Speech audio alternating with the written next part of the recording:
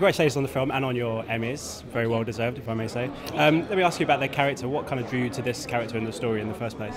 I just really related to a character who is at a crossroads in her life. You know, she's turning 40, she's recently separated, she has 2 little kids, she has no idea what the next chapter of her life looks like, and I think a lot of people feel that way. Am I living the life that I want to live? Even though I made these decisions at 25, do they still work for me at 40?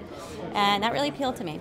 And working with Hallie, I mean, she has the debut director, but she seems like she's been doing it for a long time. Yeah. I mean, what was she like as a first-time director? She was incredible, and in certain ways she was more knowledgeable about the movie business than I was. She grew up on movie sets and watching her mother and father write movies and get them made and then edit them and market them. So she just had this real comprehensive knowledge of filmmaking. Yeah, thank you so much. Okay. Pleasure, thank you. Ladies and gentlemen, you're watching Hey You Guys! Hey You Guys, huh? Hey, you guys. Is that from the Goonies? It is indeed, yeah. Nice. Hey!